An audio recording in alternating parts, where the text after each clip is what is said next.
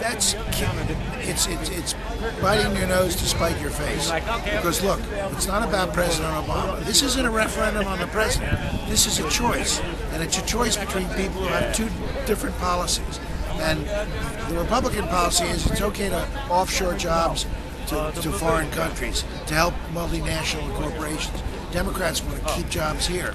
And President Obama wants to have a massive infrastructure program that's going to put tens of thousands, hundreds of thousands of Americans to work. The Republicans say, we don't want to spend any money. Well, if we don't spend money, this economy is in a ditch and we're not going to create jobs. So the answer is, forget about the president. What's the policy that's most beneficial to you and your family? And that's Democrats.